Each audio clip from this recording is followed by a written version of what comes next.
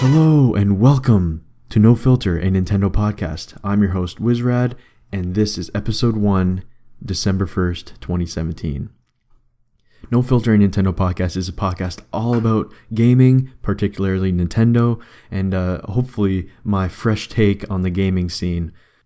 Again, I've been gaming for pretty much my entire life. I started in the N64 days, and here I am now.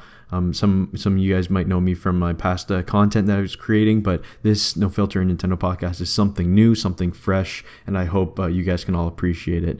Right now, with episode 1 and for the next few, this is all getting started just with my YouTube channel, No Filter Nintendo Podcast. You can also follow me on Twitter at Wizrad, or if you have any questions for me or any comments you want to bring up, my email, nofilter_wizrad@hotmail.com.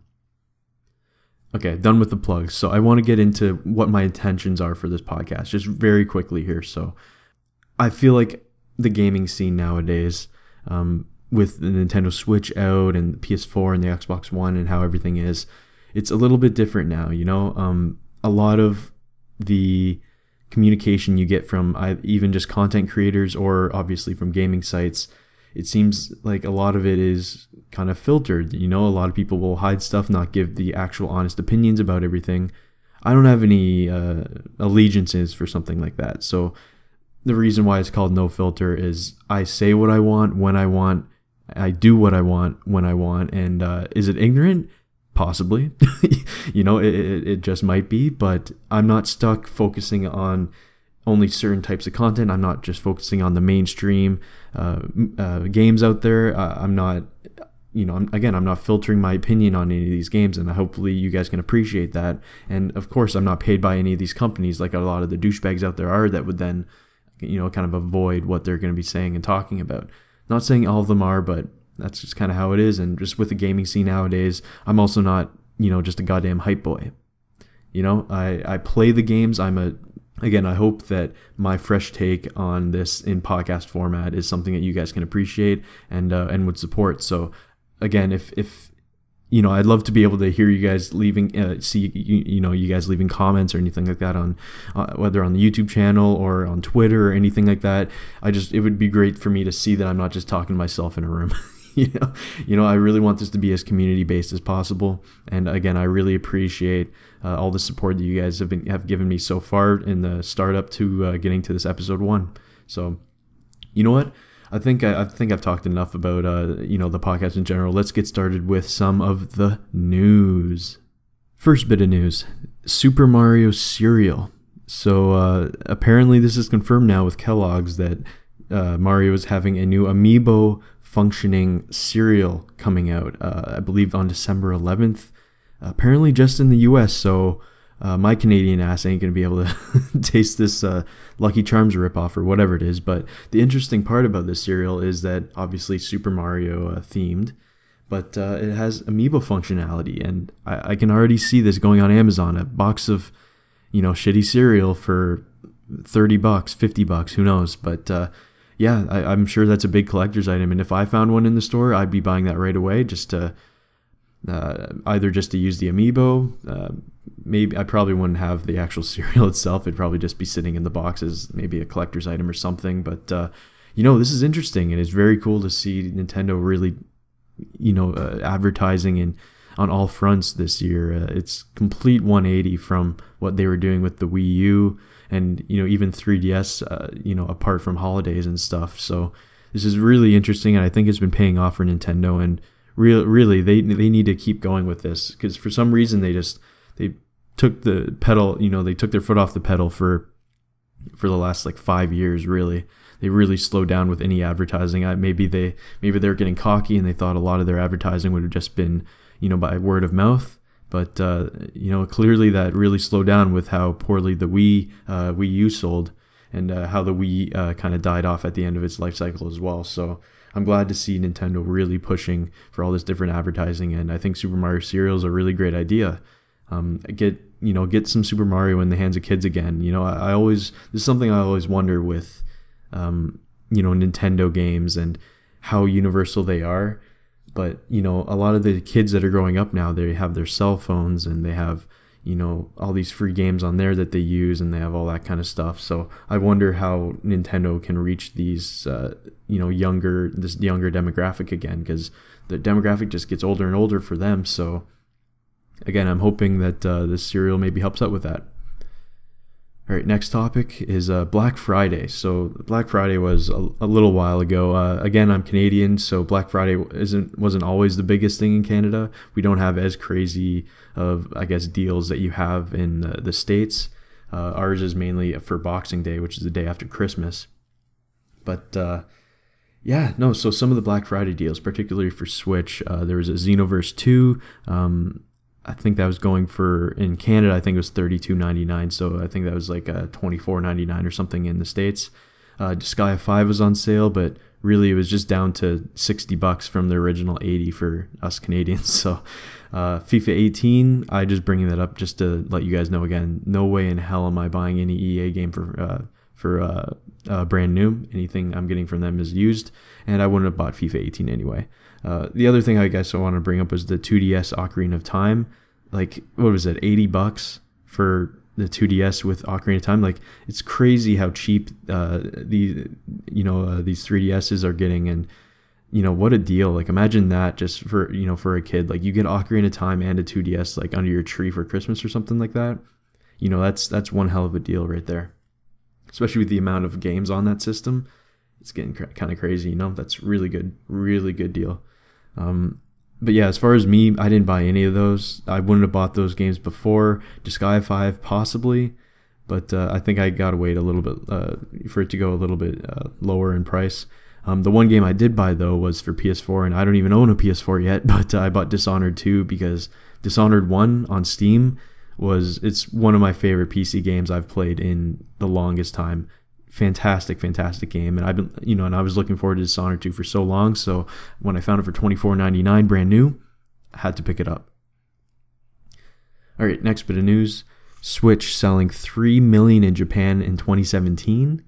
So that's kind of crazy. The Switch is just destroying it in Japan, and I think everyone knew Switch was going to do extremely well in Japan, being a portable system, but 3 million just in 2017 with all the stock issues they've been having, and that's really impressive. And just again, think back to the Switch coming out in March, end of 2017, that's not even a full year, and over 3 million units in Japan.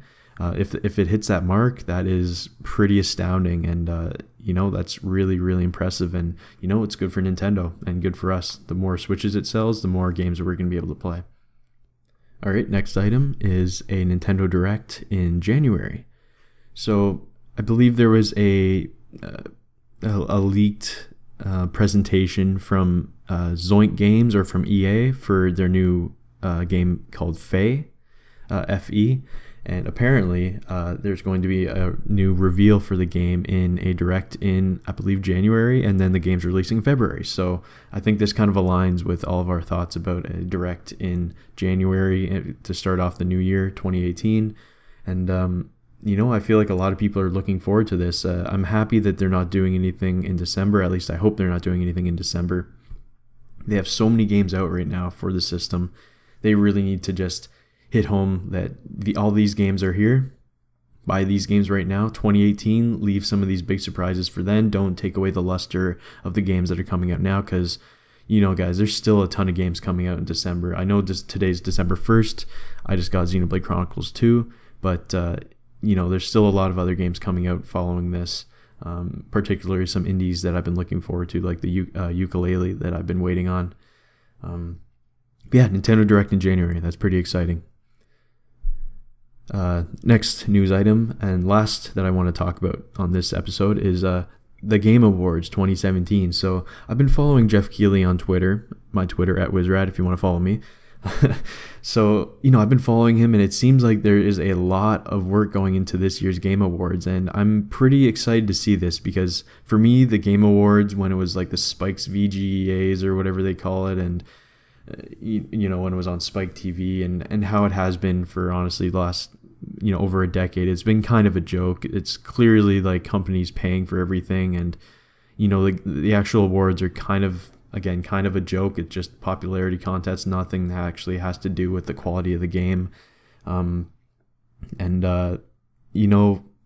glad what it seems like they're doing with the Game Awards 2017 is that they're actually expanding into more world premieres, maybe some bits that they have going on, and some other announcements, or they're really just trying to diversify, because I feel like they're aware that the Game Awards themselves, like the actual awards, aren't, I think it's more of something that people just have as a list and they see that and then that's all they really care about. I don't think anyone really needs to see these big theatrical awards handing out to the developers and stuff like that. I feel like that's not what brings people to these, and it's more about the actual world premieres of the games. And apparently there's going to be quite a bit in this year, so I'm looking forward to it. I don't know if I'll watch it live or anything like that, but I believe it's on December 7th going through to the 8th. So I think it's more than just a 3-hour event. Apparently it's a full think of like a mini E3 or something where Jeff Keighley would always be, he'd be hosting a little show, or I think he did YouTube Live or something like that this year for E3.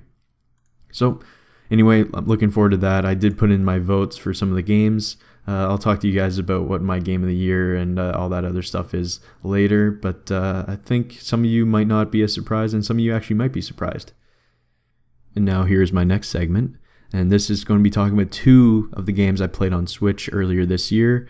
First one being ARMS. Yes. So again, I just want to kind of go over some of the games I've been playing over the year, just to catch you guys up on my Switch activity over the year. And again, the first one is ARMS. So just to kind of brief over it, I don't want to dwell on these too long, but ARMS, I mained Twintel and Ribbon Girl. And Ribbon Girl was nice. I loved having the double jump aspect, but Twintel being able to, well, first off, that ass, but for Twintel, you really had to, you had the freezing mechanic, and you can really you can freeze yourself in the air, and then you can really kind of work around people like that. And I thought it was a lot more strategic in how you maneuvered yourself, and you had to be very deliberate in what you were doing.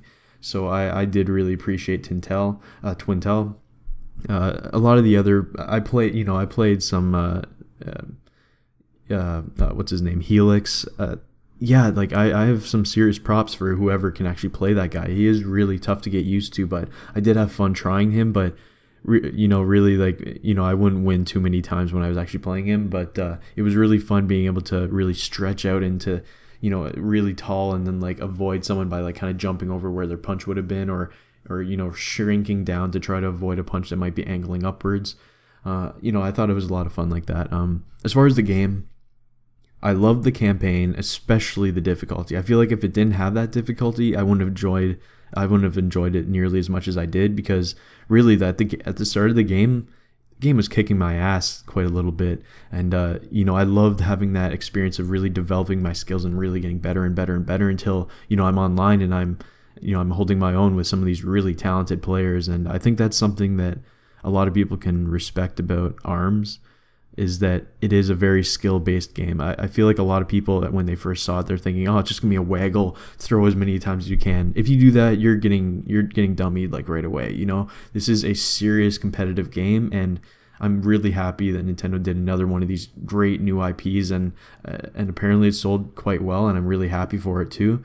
I guess the one main concern I had here is it kind of reminded me of some of the Wii U days, where it had a great concept, but I don't think they fleshed it out as much as they did, and they didn't put that much effort into the game out of that. So hear me out here. So the campaign, it was just like a Grand Prix thing. It had nothing special to it, but these characters have so much, character to them, that I feel like they could have had a full, voice acted kind of introductions to each of these characters, even if it's just kind of like the Punch Out on Wii or something like that. But I feel like they just kind of phoned in the game. They, I know they focused on the gameplay part of it, and that's fine, but maybe they just needed more time for it to really develop it. But I feel like they could have developed the world around it, the characters. It would have made it a lot more interesting. And again, the characters are so cool. Their designs are fantastic, but they're just kind of there. There's no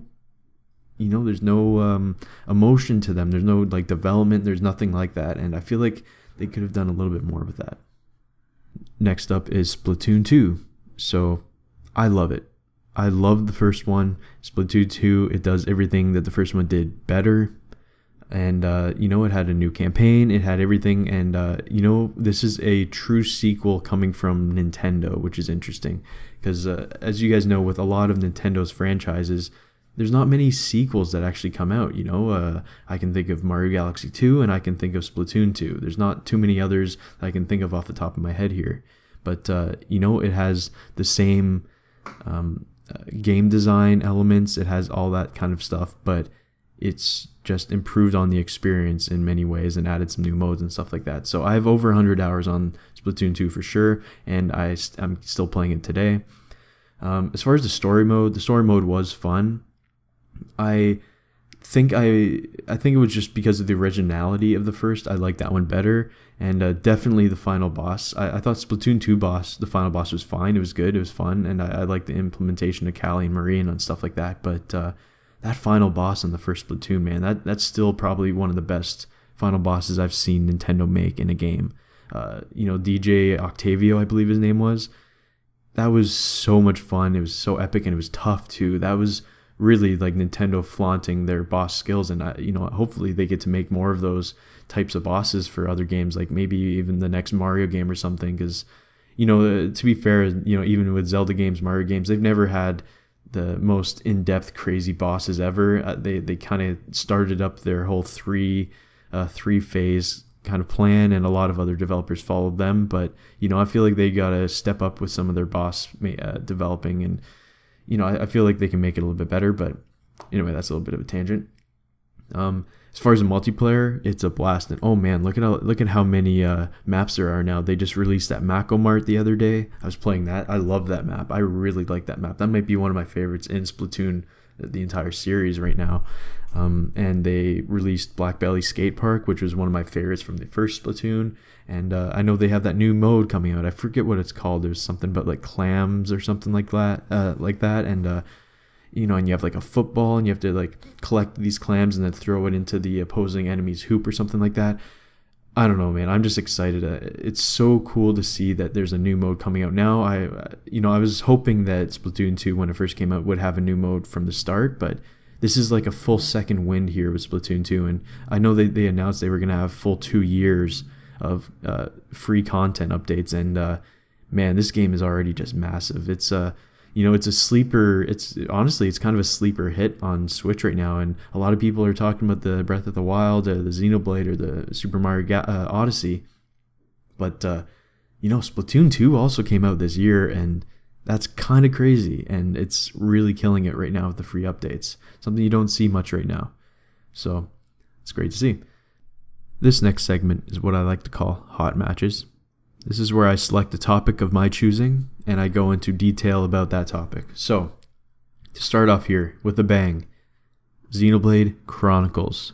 As you guys may have known, I recorded this last week, and this is basically me talking about the entire series from the first on Wii, Xenoblade Chronicles X on Wii U, and my anticipation for Xenoblade Chronicles 2 and my hype for that game. So, obviously, when you guys are listening to this podcast now, Xenoblade Chronicles 2 has already been released. In fact, I have the special edition sitting behind me right now. I might actually post some photos, and if you guys follow me on Twitter, you'll see some photos, or maybe even a short unboxing video of what's included: the art book, the soundtrack, and the steelbook case. By the way, that box looks stunning. Oh my goodness, it looks beautiful.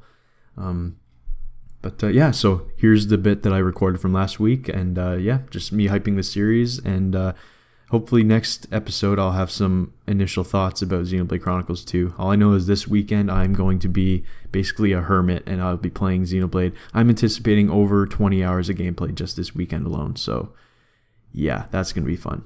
But yeah, enjoy. First segment of Hot Matches, we are going to be talking about Xenoblade Chronicles, the entire series. Yes, so this is, as the time of recording, is 7 days before the release of Xenoblade Chronicles 2 on December 1st, 2017, and let's get hyped. I'm ridiculously excited for this game, and just seriously, guys, think about this. We didn't even know what the Switch was, technically, January 2017. And here we are, December 1st coming up here, and it's releasing a Xenoblade Chronicles sequel. How insane is that? Seriously, think about this. Xenoblade Chronicles X was announced early on in the Wii U's life cycle, right? Everyone's super hyped at that. I remember that first trailer, the music. Oh my god, it was so good. That trailer was so epic, but then we waited, 2, maybe 3 years until it was finally released? Yet here we are, not even a year after the announcement of this game, and here we are ready to play this game on our Nintendo Switches. Seriously, this is insane. I can't wait to play this game. But you know what? Let's step back a little bit now. Xenoblade Chronicles, the very first game, comes out on the Wii. Remember, we weren't even originally supposed to get this game. I think it was first called Monado, Beginning of the World, and I think it was localized to Europe and to Japan, and North America wasn't even going to get the game for some reason. We had to go through that whole Operation Rainfall business. Do you guys remember Operation Rainfall? Pandora's Tower, Last Story, Xenoblade Chronicles? I'm so happy that we did that. I feel like Operation Rainfall and really Xenoblade Chronicles and how well it sold on the Wii was one of the big major steps in Nintendo really modernizing their business and actually bringing out games that they assume wouldn't sell or do well in North America. And here we are now with Nintendo releasing pretty much every game they make, almost even universal dates, like Xenoblade Chronicles 2. It's going to be released in all regions at the same date, December 1st. How crazy is that? This is complete 180 from the Nintendo of back then, before the Operation Rainfall business. And I feel like a lot of that, again, has to do with Xenoblade and how well it performed, how well it was received by everybody, extremely high rated, and again, it's a masterpiece in my opinion. It's my favorite Wii game. It's my favorite RPG of all time. It is... I'm so happy with where the Xenoblade Chronicles series has come from, and it all started from this fantastic game here. And some of the points that I kind of want to make about Xenoblade Chronicles, the music. Oh my goodness, the music was incredible. Just amazing. Like, I remember I made some of my old content. I did a top 10 Xenoblade Chronicles songs.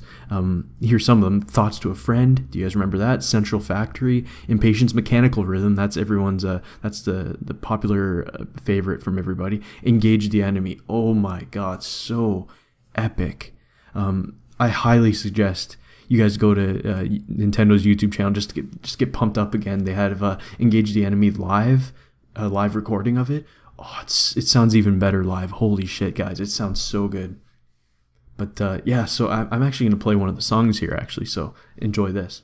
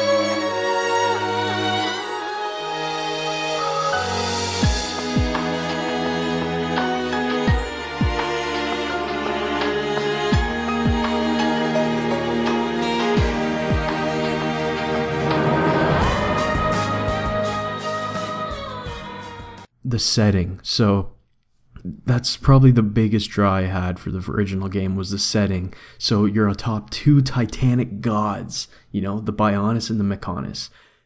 How cool is that setting? How like you don't get stuff like that like anywhere else, You're literally living colonies on like the arm of the Bionis, the leg, torso, everything like that, the head of the Mechonis, You travel across the two with a sword that's been like slashed and stabbed into the guy's side. Like it's such a cool setting, and the scale of everything is just crazy, and how you're running on Bionis Light, you can like look up and you'd see like the arm reaching out, and you can always kind of place yourself on the body of these gods that you're living on and all these colonies. And it's, again, like Tetsuya Takahashi and Monolith Soft have always created some of the most amazing, beautiful game worlds, like with Baten Kaitos back in the day, but I think they really outdid themselves with the first Xenoblade Chronicles, and I'm still in awe about it today. Just, it was such a fantastic idea, and I'm really excited for where they're going to go with this, because Xenoblade Chronicles X, where it wasn't as imaginative in that way, the landscapes and everything they built up were just crazy. But I'll talk about that in a little bit. As far as the story for Xenoblade Chronicles, again, I don't want to like spoil it. Hopefully everyone's played it. It's been a while, but really, even if it's like a 10-year-old game, I don't want to spoil this for anybody. It's a game everyone should play, but they get you interested in the story right away with the Fiora and the Shulk, and you guys know kind of what happened with Metal Face, and it instantly hooks you. And then the story just builds and builds and builds and wraps everything up in like a beautiful bow at the end. The story was so incredibly crafted. Something that I feel like any sequel to that game has a tough time to try to catch up to that. So we'll see how Xenoblade Chronicles 2 does. But again, the first game, wow, that story was incredible. It's, it hooks you right from the start, and you just really, you love the characters. You want to go through with everything, and it was just great. As far as the battle system goes, it definitely could have been improved a little bit, but I did love the mix of the turn-based, the time-based, and the real action kind of a system where you're moving around constantly, you're positioning yourself, but then it's also a time, like turn-based kind of a battle system. And it added so much layers and a very deep battle system. A lot of people would probably play through the game without actually touching every part of the battle system or part of the game that can really, enhance your experience. It was just so much, and I feel like that's a staple for a lot of the Xenoblade games. Okay, so now on to Xenoblade Chronicles X. This released on the Wii U, obviously. Again, I brought up before that we had that amazing first trailer. You guys don't know how hyped I was. The music, holy shit. Hiroyuki Sawano, I believe you pronounce it. The guy who does like Attack on Titan and stuff.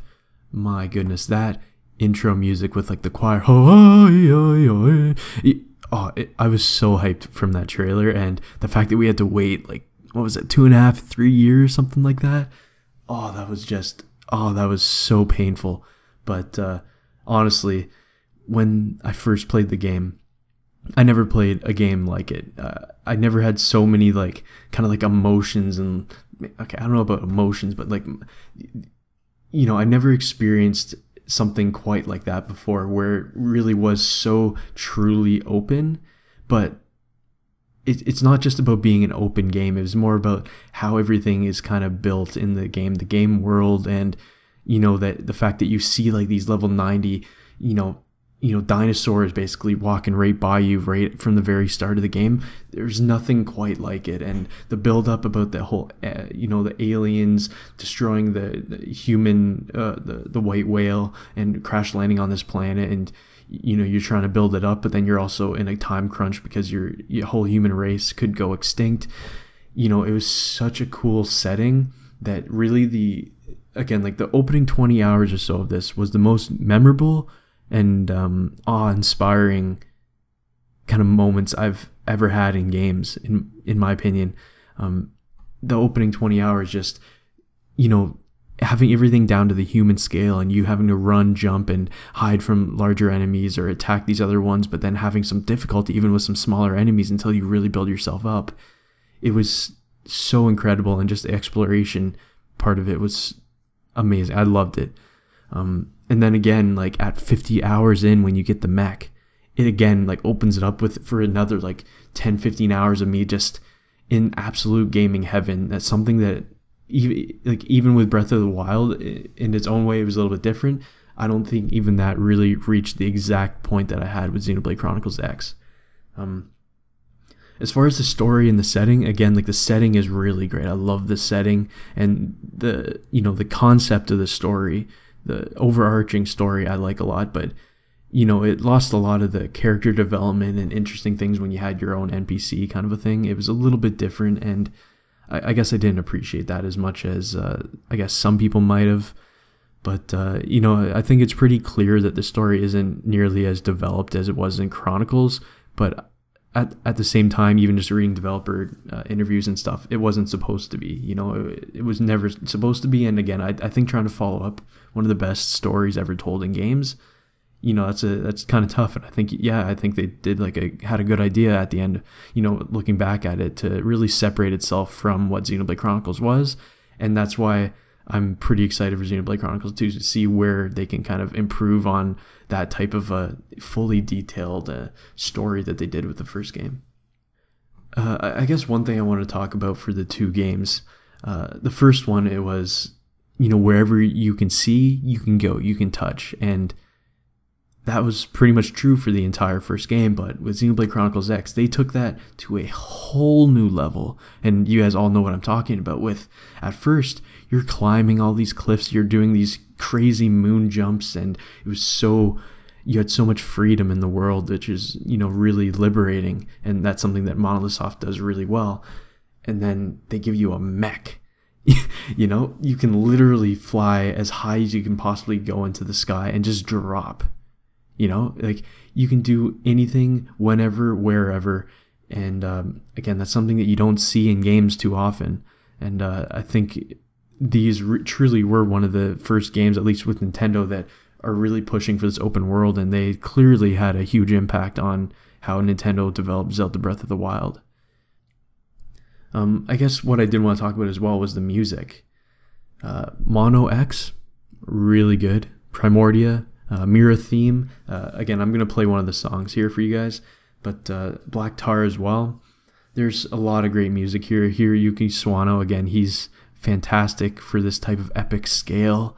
And I know a lot of people didn't like the New LA song. I thought it was pretty interesting. I didn't mind it, but yeah, I did play a little bit too often because you'd have to go back to the city. It'd be nice if they filtered that out a little bit. So we'll see how they kind of deal with that in Xenoblade Chronicles 2, but I have a feeling like you won't be going back to the same city so often as you did in Xenoblade Chronicles X, like the main hub. It'll be more like Xenoblade Chronicles where you're going through, village, city, town, all this different kind of stuff in a row. But yeah, again, definitely one of the best Wii U games. And I still just remember when I first got it, I would take days off from school, from uni. I would take off a full day. I would basically just sit there. I'd get like a bag of chips. I'd be like the biggest slob ever, and I would just completely invest my entire being into this game. I remember I'd take so many screenshots on Miiverse because everything was so breathtaking to me. And Miiverse, for how much I love Miiverse, it was a pain taking screenshots. The Switch is a godsend for screenshots, I'm telling you. I take so many, and before with Miiverse, you'd have to wait for it to load. You have to do the screenshot. It takes another loading time. Then you have to exit. It takes more loading time, and it was a huge pain. But again, I'm so excited for Xenoblade Chronicles 2 with it.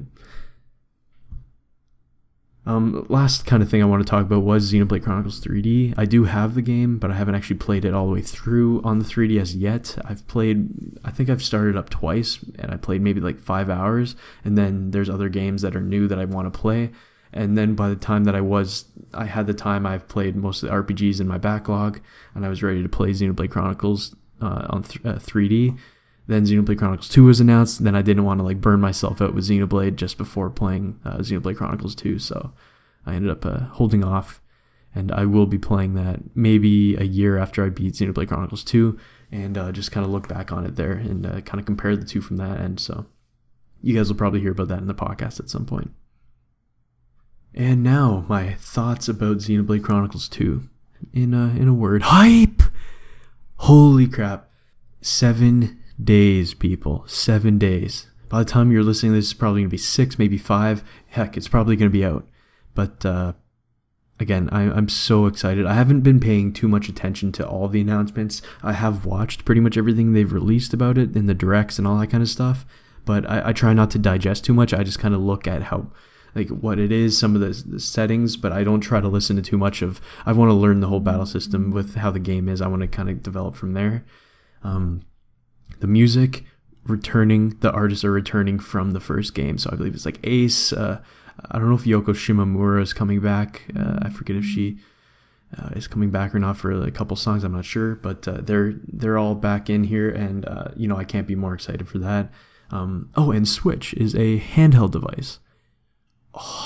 I'm gonna be playing for the weekend. It's coming out on Friday. Sadly I can't get that day off of work for that day. Got some stuff going on the Friday. So Friday night all the way through till Monday, I am going to be a complete slob, just 100% of my time into Xenoblade Chronicles 2, and it being on a handheld as well on TV, obviously. Again, godsend. Absolutely love it. Can't wait. I'm excited, I guess, about the face models. I think everyone always kind of realized that for Xenoblade, the face models were okay, but yeah, they were a little bit wonky. Xenoblade Chronicles X really kind of put some weird Uncanny Valley kind of a spin on them, and I was definitely not a fan of them.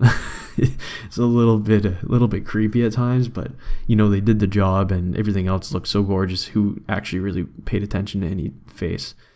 And I guess the last thing I really want to talk about was the Titans. The Titans. Oh my goodness. So how excited I was about Bionis and Mechonis. I can't imagine these Titans are as large as each one of those individually, but man, there's over a dozen Titans that have all these different colonies on them. It's gonna be such a variety of locales. I'm so excited for this. Whereas Xenoblade Chronicles X, it was the world was so massive, but it really was just the 5 or the 6 different locales that you had. So it was like the wildlife area, the swampy area, the desert, the fire area, the ice area. Whereas this one, they're gonna have so many different Titans to go on in different locales that I just can't wait to see what creativity they kind of come up with here. So that's pretty much it, guys. I didn't have much else I really wanted to go over. I didn't want to really spoil too much, but hype for Xenoblade Chronicles, guys. This is an important kind of gaming milestone, at least in my opinion here. This is going to be something for the ages, for the pretty much the Switch's life cycle. I can just imagine that this is going to be one of the top games released. Hopefully they don't screw it up, but let's not be so pessimistic here. I'm incredibly excited for this, and I hope you guys are too. But let's get going on the next segment here.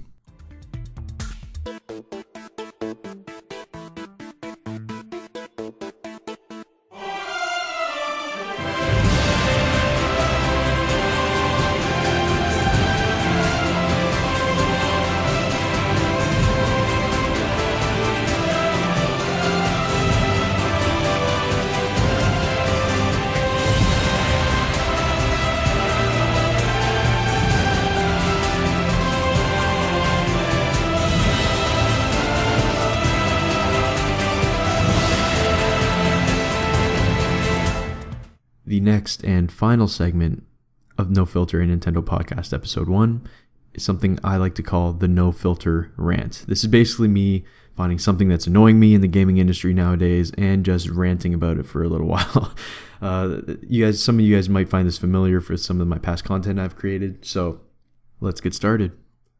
So I've been following this guy who's actually a journalist for Kotaku, which is really odd because I've never cared for Kotaku. I feel like most of what they do is just clickbaity and just really kind of terrible content. It's really one of the worst gaming sites in my opinion. But for some reason, they seem to have this relatively good gaming journalist. He's been following a lot of the Star Wars Battlefront 2 loot box issues, and he even discovered that someone was faking being an EA employee, and he discovered that, and he had some really cool articles about it. So I was like, you know what, this guy seems like a cool dude. I could have some really cool topics to bring up from him in the No Filter and Nintendo podcast. So I was like, fuck it, I'm gonna follow this guy, and I didn't expect that the first topic that I get from this guy's work is actually a review he does for Xenoblade Chronicles 2. So a little bit today I started looking into kind of what he's done on Kotaku and his opinion on Xenoblade Chronicles, and his review was really kind of terrible. And this kind of brought up my whole topic here, which is about how game sites choose which person to review a game and which person should be reviewing games. Let me kind of, I'll go into more detail here. So, so this review from this guy, Jason Schreier, I think that's how you say his name. It was incredibly negative. The entire thing, you can tell right from the start, this guy had like a chip on his shoulder or something. Excuse me. So it was a really, honestly, like, just read the review. It was really just kind of terrible. If you want to cringe, read it. It was such bullshit. And like, okay, again, I'll get into that after, but it was just such bullshit. So I go back, I look at his other review where he did not his other review, but I went and looked, and yeah, apparently he also did not like the first Xenoblade Chronicles. So that kind of has me thinking, why have a reviewer who didn't like the first game in the series review the second one? I understand that there might be, hey, well, what improvements did they do on the first one? But that's not something you need someone who hated the series to begin with to review and tell you. That would be something that anyone, whether a fan or just a general person, could be saying, hey, you know what? They improved on it this way. They improved on it this way. They did this way. You didn't need him for something like that. But where I'm kind of getting annoyed with here is that, again, he did not like the first game in the series, so why have him be the one reviewing the next one? One analogy kind of thing, that one metaphor that I would kind of use is basically me saying, hey, if I hate soccer and my site told me, hey, you need to review FIFA for us, is that fair to do? Should I be the one reviewing FIFA, even though I already have this predetermined bias against the sport as a whole, or the topic or whatever it is of that game?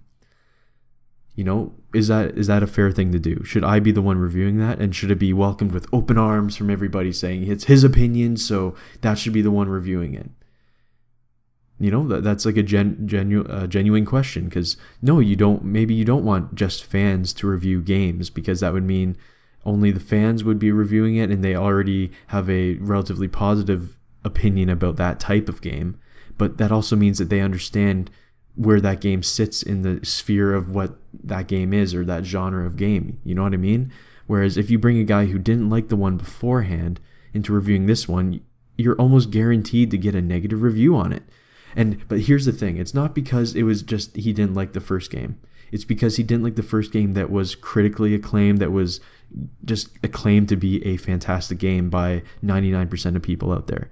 If it was a sequel to Troll and I, and he didn't like the first Troll and I, that is generally known by everybody that is not a great game. That is not a good game.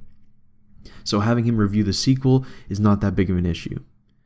But again, for a considered by many, including me, as one of the best JRPGs of all time, the first game that he doesn't like, and they bring him in to review the sequel, something's off there. Something is not right with doing that. And again, it brings me to the whole analogy, hey, I don't like soccer. Am I going to review FIFA? Hey, I hate Call of Duty. You're going to make me review Call of Duty World War II? Fuck no, you're not going to do that. But here we are. I see on his Twitter, he does these posts about, he had a post about these people saying, hey, why are you reviewing the game? Obviously he's going to get backlash about a critically acclaimed sequel to a game that he didn't like. Yet why is he the one reviewing it? Obviously there's going to be backlash there, but all of a sudden I read down the comments of all this stuff, and you see all these other fucking game journalist reviewers going there saying like, yeah, solidarity, brother, fuck these guys, saying you can't have an opinion. It's like, no, you can have a fucking opinion. No one cares. It's your opinion. It doesn't fucking matter. You have an opinion. It's fine. There's no issue with that. The issue comes from the reason, why are you the one reviewing the game if you already have that predetermined negativity towards it? Again, seriously, guys, look at his review. Just read the fucking thing. It is ridiculous. Just the entire time, the tone, the negatives, never bringing up a positive for something here or doing this here.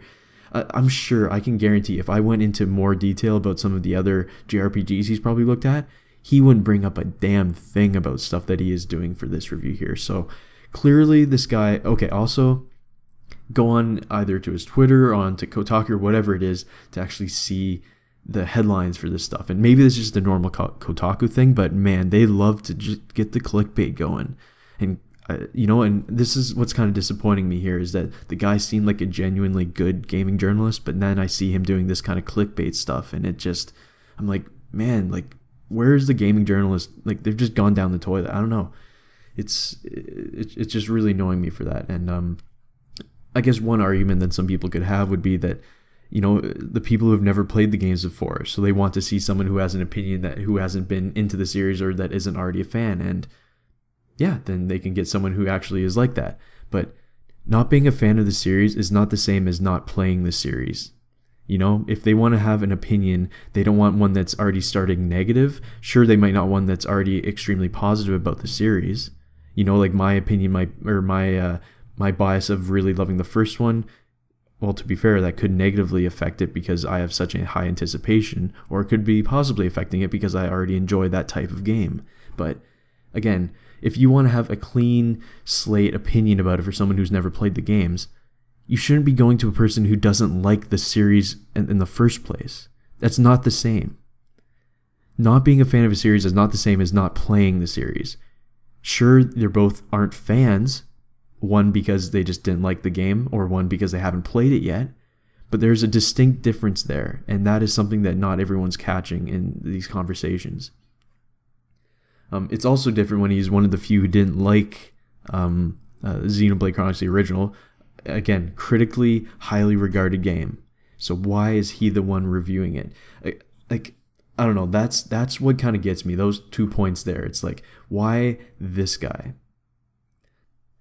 But yeah, it's like it's the constant negativity, and then they use those like the very descriptive paragraph of negative words to put that as like the clickbait article title that everyone's going to see. Other sites will pick up saying, oh, well, look at this guy, he said this about this game. It's like they're just using this as clickbait titles just for clicks. And then, but then again, the thing that really annoys me here, which is almost a little bit of a tangent, but I'm going to go into it anyway. These other reviewers that they're out there, they come into these things and try to support this guy, basically saying, oh yeah, fuck these people for saying you can't have an opinion, man. This is the worst. I have to deal with this all the time with my reviews, blah, blah, blah. It's like, fuck off with this minority group bullshit that you guys are doing. Go fuck yourselves. Seriously, this opinion shit has to kind of stop. Everyone has an opinion. And one of my favorite things here is I like to say, hey, The Last of Us is the most piece of shit puzzle game I've ever seen in my life. No one should ever play this game. Fuck it. Hey, whoa, guys, it's my opinion though. It's my opinion. It's my opinion. You can't say anything about it. It's my opinion. Hey, you guys don't criticize what I'm saying. It's just my opinion. It doesn't fucking work like that, people. And you're trying to minority group yourselves into saying, oh, we're attacked because we just have our opinions. No, it's not about your fucking opinions. It's about the context around it, how it's coming to that. You guys are a bunch of dumb fucking white knights with this opinion stuff, and the opinion stuff's just got to stop. I feel like that's got to be just another rant at another date. But again, it's just not. Having an opinion is just that. It's an opinion, but it doesn't mean that is something that's like religious and you can't really talk about it. That doesn't make any sense.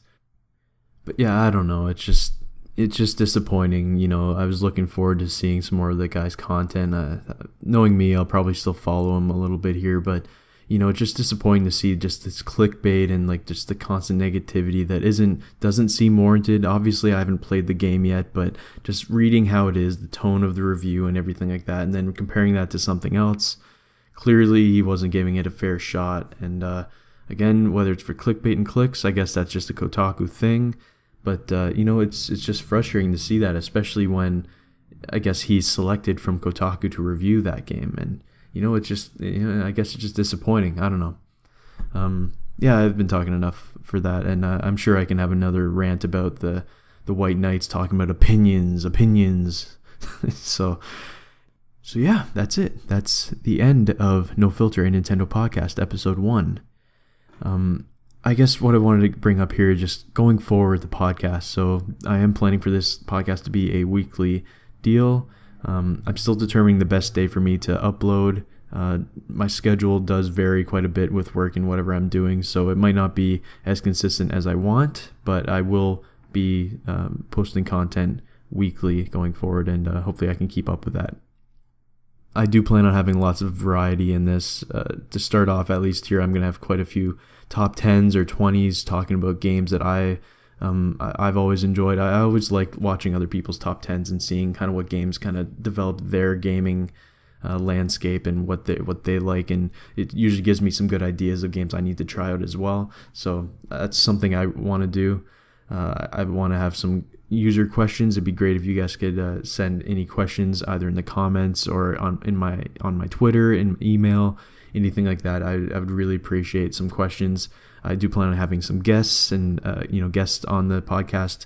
It doesn't have to be some big, huge content creators. I just want to have other gamers on here that we can really talk about actual games, and that's something that I feel like is missing in the gaming landscape nowadays. It seems so mainstream now, where it's not really getting into the grittiness of each game. It's just so monopolized now. I don't know how to explain it, but I'm hopefully that's something a lot of you guys can look forward to.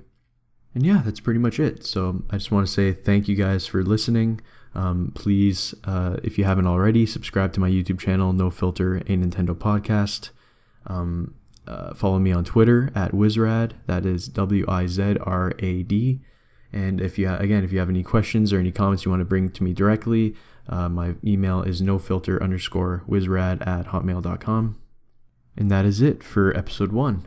Hope you guys have a great weekend, and I will see you guys in the next episode.